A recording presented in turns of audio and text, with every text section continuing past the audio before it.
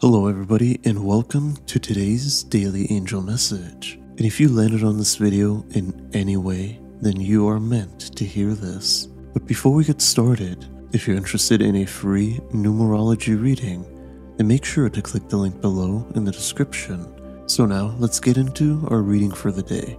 Enjoy. And the first card I picked for you is the King of Pentacles. And today, your angels want you to tap into your strength and wisdom that lies dormant inside of you. Your daily tasks might seem mundane, but you must balance your routine between the practical and profitable aspects. You may feel that the little things you have to take care of every day don't seem to count in the greater sense of your goals, but don't be deceived. They are the little puzzle pieces that form a solid foundation. So ground yourself and focus on the tasks you still want to finalize this year. Any base you can establish now will serve you in the future. If you can pull up your logical side and balance it with your intuition and creativity, nothing will stay in your way. And the second card I picked for you today is Queen of Pentacles.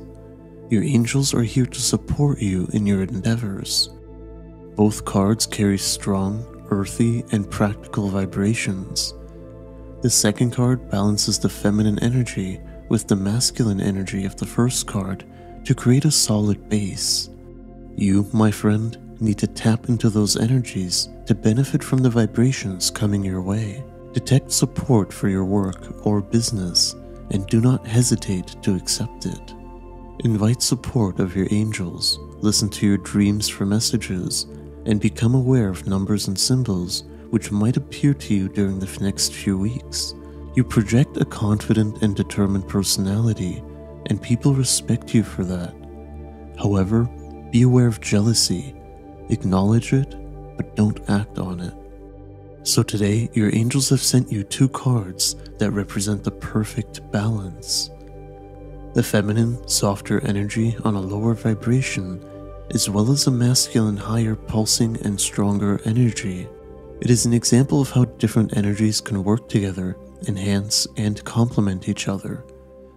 Those energies and vibrations create a solid foundation to work on your dreams, wishes, and goals. The challenge is to retain this balance by focusing on your project while remaining fair and having pure intentions.